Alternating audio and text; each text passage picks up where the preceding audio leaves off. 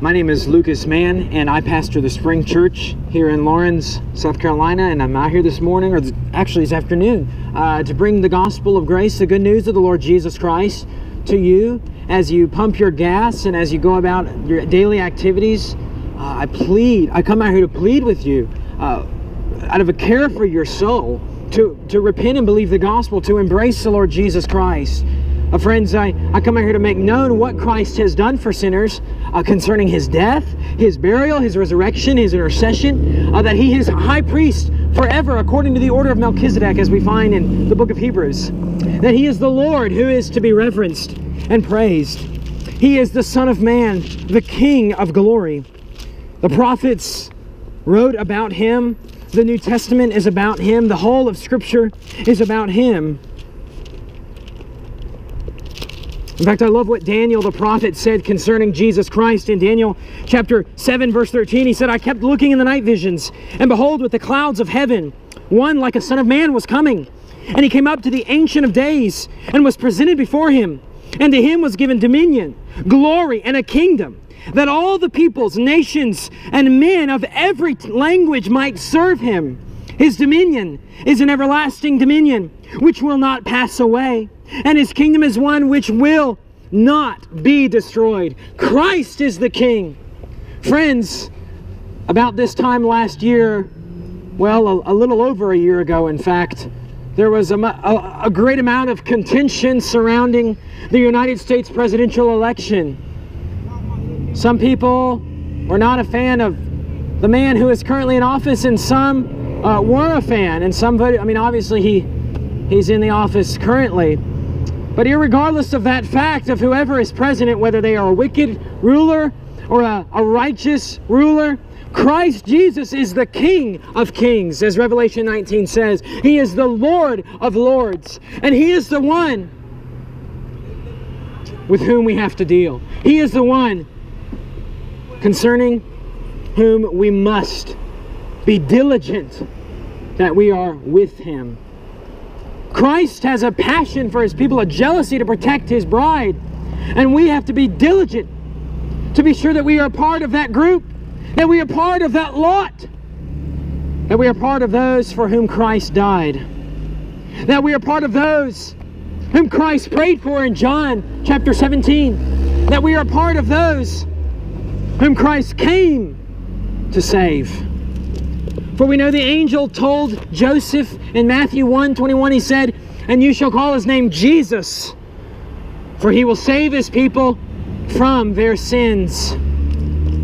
And Christ has done that, friends. I come out here with joy knowing that Christ has accomplished salvation for His people, that He has purchased redemption by His own blood. Ephesians 1:7, in Him we have redemption through His blood, the forgiveness of our trespasses, according to the riches of His grace. A lot of times preachers talk about getting rich. God wants people to get rich. That's a lie to the pit of hell. But God is rich in grace. Rich in grace, my friends. Rich in salvation. And that is what God will make you rich in if you come to His Son. Not material wealth, not this world. That's not what it's about. If you're living your best life now, as Joel Osteen says, it's because you're going to hell. Friends, we are to live for the life which is to come. We're to live for the next life. The life when we will stand before God and we'll be judged according to our deeds, according to what we've done, our thoughts. Where will you stand before the Holy One on that day? Friends, I offer the message of life, the good news that you can be reconciled to God. You don't have to go to hell for your sin. You don't. You don't have to perish. Christ came into the world to save sinners from perishing. And it is only through repentance and faith in the finished work of Christ. It is through relying upon the Son of God, relying upon Christ's work to justify you. There are only two religions in the world, my friends: human accomplishment and divine accomplishment. Trusting in yourself or some man or some religious system to save you, or you're trusting upon the power of God. You're trusting upon the power that God displayed when He sent His Son into the world to save sinners. And friends, God is jealous for the glory in salvation, and therefore it is all of His grace. It is all of Him, that He might receive the glory for it all. And ultimately it is my desire that as I preach the gospel this afternoon to you, that God would be glorified, would be honored and praised. As the word is exposited, as the good news of Christ goes forth, for it is precious. Precious it is indeed. The text of Scripture that I would like to explain to you this afternoon is found in the book of Romans, in Romans chapter 3. Romans chapter 3, verse 37. The Apostle Paul is writing here about salvation. He says this, verse 37. Where then is boasting? It is excluded. By what kind of law? Of works? No, but by a law of faith. And this is what I want to make known this afternoon. Salvation is by the law of faith. It is not that men might boast. It is not by works of the law that men might boast before God. But it is all of grace. It is by faith. Faith believing that God has done exactly what He said He has done in His Son. That is how salvation is brought about. The law of faith, my friends, believing the promises of God.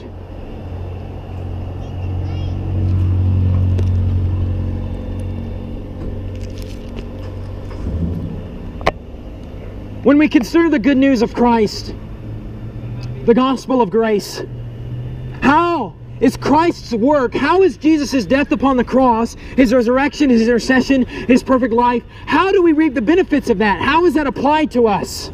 How do we apprehend that? How do I grab hold of that, I might say? How? The question is, how? And the answer is faith. We know from the book of Hebrews, without faith, it is impossible to please God.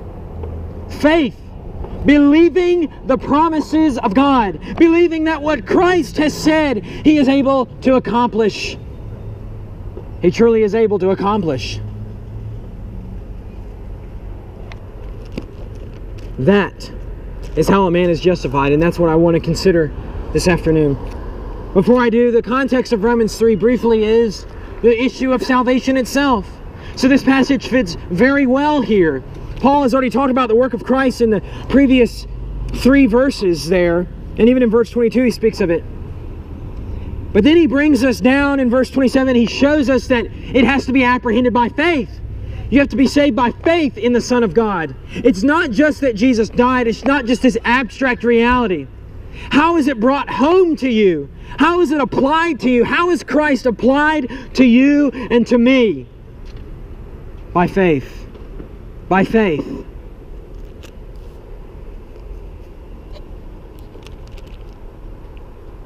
And it is to the exclusion of boasting. Because if it is by faith, we're relying on God and not our own strength to save us. So that brings me to the beginning of verse 27 concerning the law of faith. Paul says, beginning there, where then is boasting? It is excluded. Friends, no flesh will boast before the Holy One. Salvation is not 99% of Jesus, 1% of man's effort. It is all of grace. All of free grace, my friends. Why? Because God wants all the glory. He wants no man to boast. He wants no man to be prideful. He wants no man to claim that he is righteous enough to enter the kingdom. But instead, the cry of our hearts ought to be, nothing in my hand I bring, simply to the cross I cling. Naked come to thee for dress, helpless come to thee for grace. Foul I to the fountain fly, wash me, Savior, or I die. That's what the cry of our hearts ought to be, friends. Amazing grace, how sweet the sound that saved a wretch like me. I once was lost, but now am found, was blind, but now I see.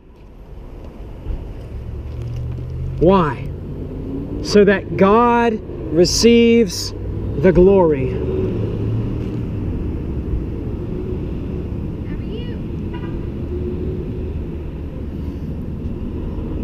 It is excluded. In fact, my friends, I will go so far as to say, if you think that you can please God by your own performance, you're not fit for the kingdom. You are not fit to enter into God's kingdom.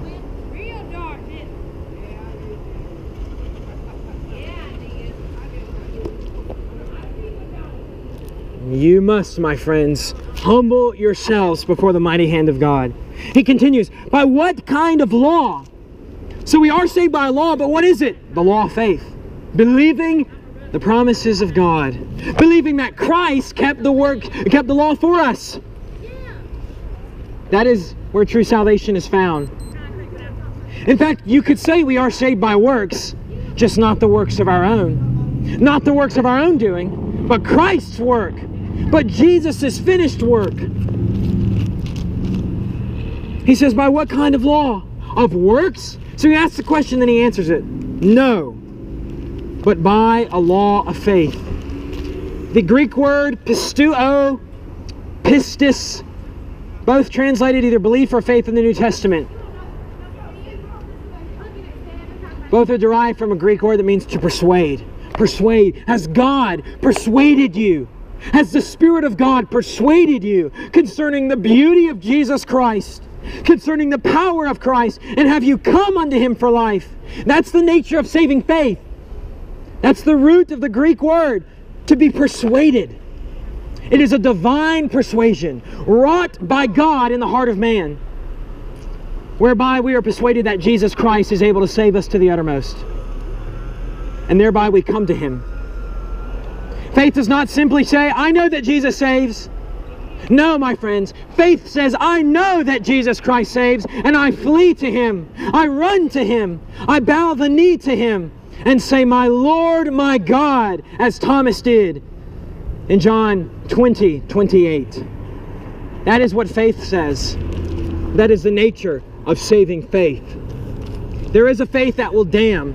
There is a faith that will not save, and it is a faith in oneself, a faith in a religious system, a faith in a religious leader to save or to justify man, a faith in one's own religious performance, a faith in a false god.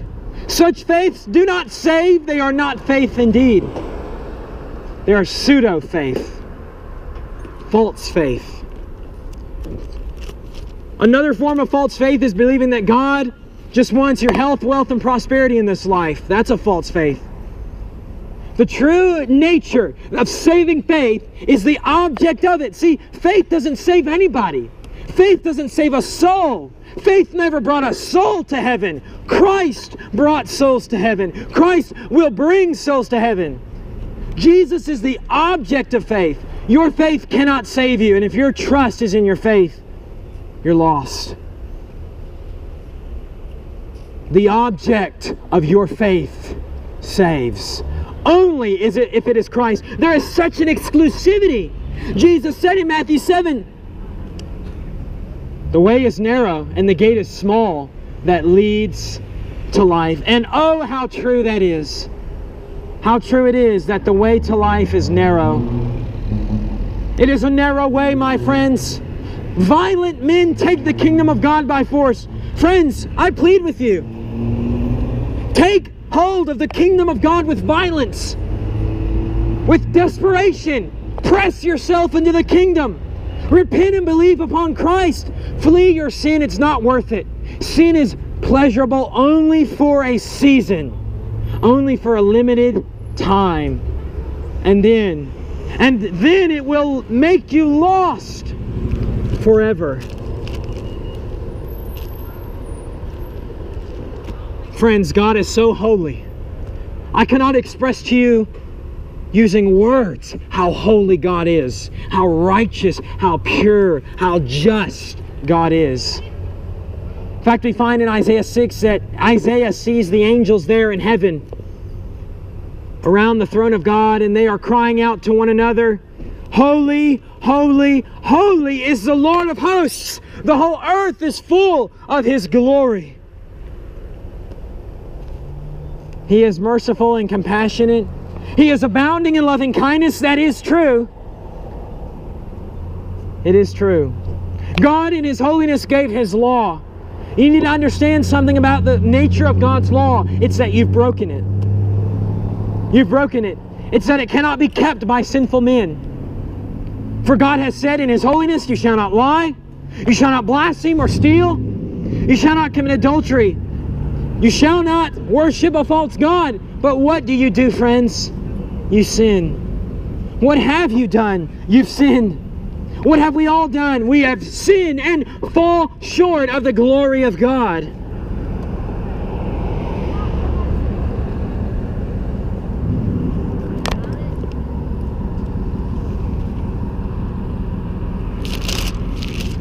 And let us not think that we can present to God good works to justify us. What does Isaiah 64:6 say? For all of us have become like one who is unclean, and our righteous deeds are like a filthy garment. All of us wither like a leaf, and our iniquities like the wind take us away. Filthy garment? God sees our righteous deeds as a filthy garment? Absolutely. In fact, the Hebrew word, or the Hebrew words, ida beged, means a used minstrel rag. That's how God sees our good works, my friends, as repulsive to the uttermost. So we are without hope, intrinsic hope that is, hope in ourselves, hope in our performance. But God is the God of hope. God being rich in mercy because of His great love with which He loved us, with which He loved His people. He chose them from the foundation of the world to be saved in His Son, to be redeemed. He commissioned Christ before the world was made to come and to die for the elect whom He chose. In fact, we find Jesus speaking about this in John 10.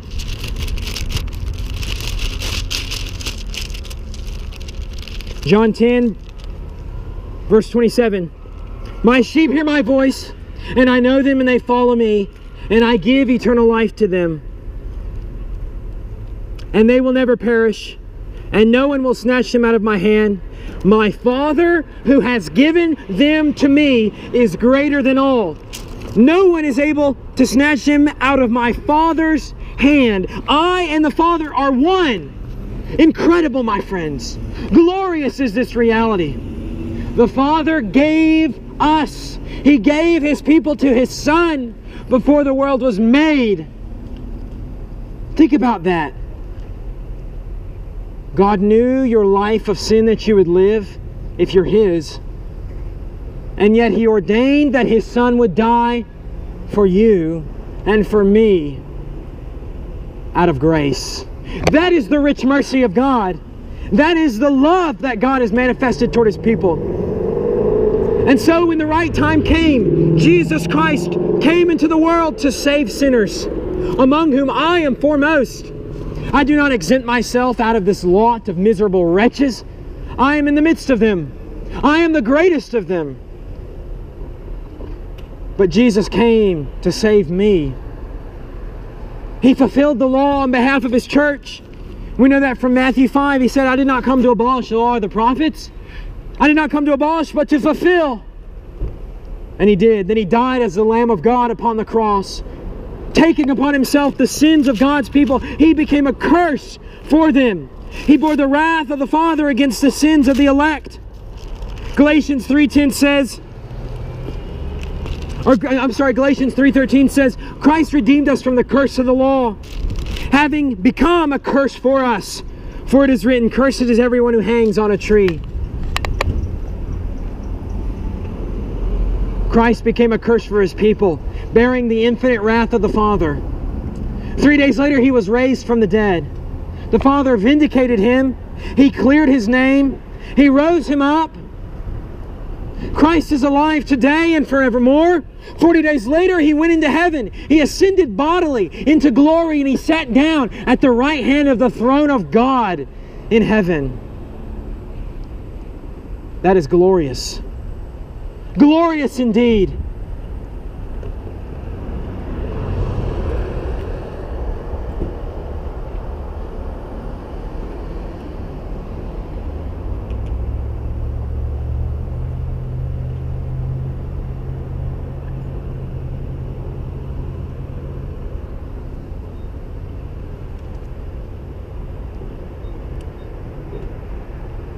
Friends, Christ has accomplished redemption for his people. And the call from the mouth of the Lord Jesus himself, the command is what? Well, Mark 1 tells us, Mark 1:15. Jesus here speaking, he says, the time is fulfilled and the kingdom of God is at hand. Repent and believe in the gospel. That is the call, that's the command, to repent and to believe the gospel. To turn from your sin, to flee your rebellion, and to come to the Son of God for eternal life. And for all who do so, as we know from Luke 24, their sins are forgiven. They receive forgiveness of sin on account of the work of Christ.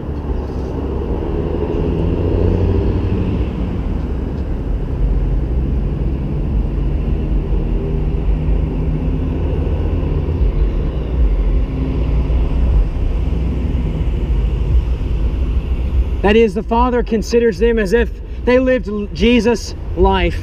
He wraps them in the righteousness of his Son. He regards them as righteous. All by grace. All by grace. And for those who are truly saved, their lives reflect that reality. They live for Christ. They delight in holiness. They delight in the Word of God, in prayer, in the means of grace. They are made new. They bear fruit of that. They don't continue on as they were before, just living however they want. They're new creations. 2 Corinthians 5:17, therefore, if anyone is in Christ, he is a new creation, a new creature. The old things passed away, behold, new things have come. The old is done away with, and new things have come.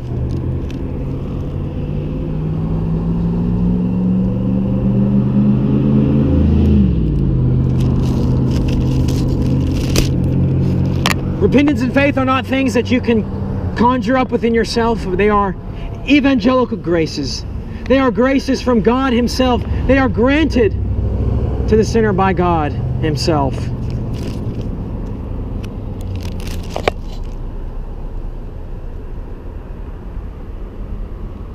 Examine yourself to see whether you know Christ, to see whether you live for Christ. If you do not, repent and believe. If so, rest. Rest. Continue to rest in the gospel, brethren. Preach it, proclaim it, publish it, share it with those who are lost and who need salvation.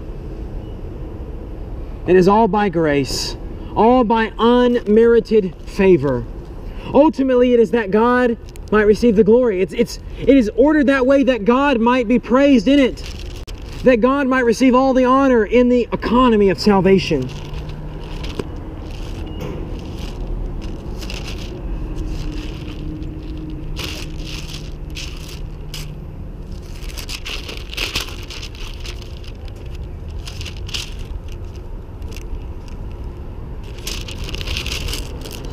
As we know from the book of Revelation, thank you. As we know from the book of Revelation, in Revelation chapter 4,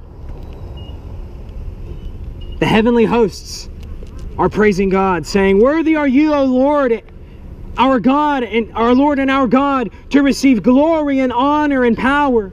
For you created all things, and because of your will they existed and were created." God is worthy to receive all glory, honor, and power, praise and adoration forever. To the triune God be all glory, both now and forevermore. Amen. Friends, please, you say you know Christ. You say that you're a Christian. But look at your life. Look at the way you think and talk. Do you truly know Christ? Jesus said you'll know them by their fruits. Do you love the Word of God and prayer and holiness? If not, you're not Christ's. It's not that you justify yourself by your work, but your work proves that you've been saved. It's evidential. It shows the evidence. It is the evidence of you having been saved. And if it's not there, you haven't been converted. So repent and believe if you're lost. But if you look at your life and you say, God has done a work in me, then praise God. Go share the gospel. Don't stand around idly. Preach Christ and Him crucified. To the Jews, the stumbling blocks. To the Greeks, foolishness.